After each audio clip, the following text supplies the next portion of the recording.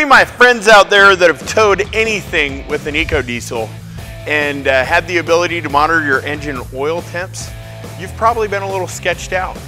And because of that, our friends over at H&S Motorsports went ahead and came up with a little something we like to call your oil care package. It just showed up today. Why don't we take a look-see? Yeah! First of all, they hit you with the attention. This is because they have really good instructions on how to install this online. So when you go banging through this box and you don't find any, attention. Second, let's see what we got in this bad boy. As we all know, H&S is kind of synonymous with quality, so we've got some really nice lines, all pre-made, 2 lengths, ready to go, keeping it simple.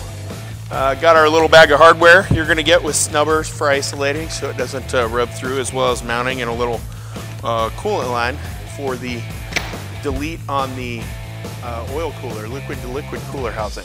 And then we've got this beautiful little piece that they've machined. You know it's theirs because it says HSM. Got the little shield, all the really nice tooling marks, and then all the fittings to head out to the cooler and back from the cooler, as well as coolant lines.